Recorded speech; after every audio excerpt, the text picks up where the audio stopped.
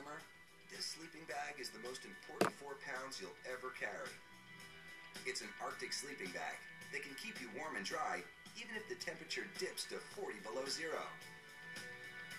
But how can such a lightweight sleeping bag keep you warm in such bitter cold?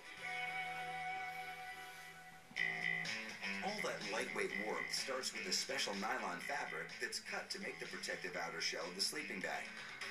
This is no ordinary nylon. The white backing on it is actually a tough membrane, made of the same material that puts the no-stick surface on cooking pans. When the coating is applied to the nylon, it makes it both windproof and waterproof. But even without the added protection of the membrane, nylon is ideal for camping equipment because it's durable, breathable, and ultra-lightweight. To cut the nylon into each part of the sleeping bag, it's pulled off a roll and cut into sheets that are piled up in stacks of 20. So the pieces for 20 sleeping bags can be cut out at once. The cutting is done with a tool that works like a jigsaw you'd use in woodworking. It's easy to maneuver around the patterns while the blade moves up and down to cut out the various pieces. These red pieces will be sewn together into the top of the bag shell.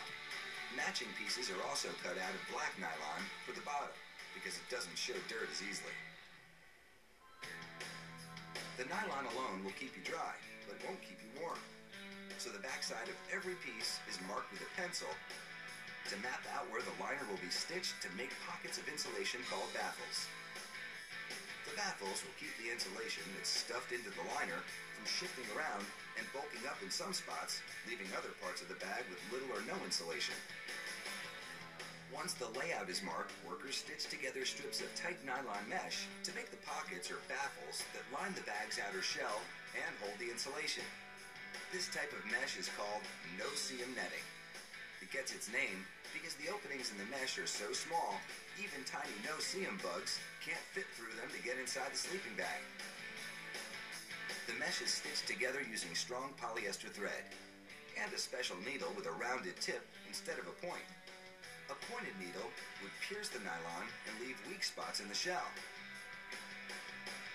The rounded tip works by separating the threads in the nylon so the thread can fit through a natural opening. Once the netting is stitched together, it's sewn to the back side of the bag's nylon shell using the same rounded needle and polyester thread. When the netting is finished, the parts of the sleeping bag are sewn together. First, a draw cord is sewn into the hood section of the bag, so it can be pulled tight around your head, like the hood on a hoodie to keep you warm. Then, all the pieces of the nylon shell are assembled. A heavy-duty 6-foot-long zipper is sewn down one side of the bag. Like the rest of the bag, the zipper is made of nylon, because a metal zipper could freeze in bitter cold temperatures. Finally, a roomy foot section is sewn onto the end of the bag with space for extra insulation to keep your feet and toes toasty warm. The insulation is made of goose down, which is the soft undercoating beneath the feathers on a goose. It's warmer, lighter, and easier to roll up and compress than any other insulation. To get it into the sleeping bag, the down is sucked up by a vacuum hose and then shot into the sleeping bag with a reverse vacuum to fill each of the baffles. When it's all fluffed up, the down traps heat from your body inside the sleeping bag to keep you warm.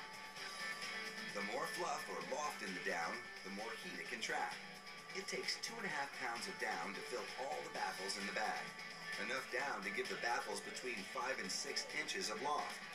When all the baffles are stuffed full, the openings for the down are stitched shut. Workers blow off any pieces of down stuck to the outside. Then, all the puffiness in the bag has to be wrestled down to about 1/3 of its loft so the bag can be rolled up and ready to go for your next outdoor adventure. Aim on a hot air balloon.